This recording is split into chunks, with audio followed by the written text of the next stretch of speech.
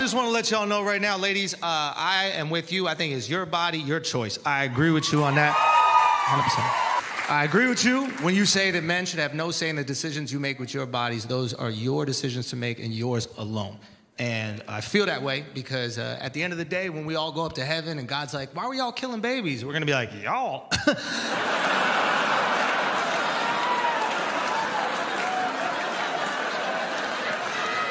I think they were very clear whose decision this was, God. Looks like you need to pay for your sins, babe.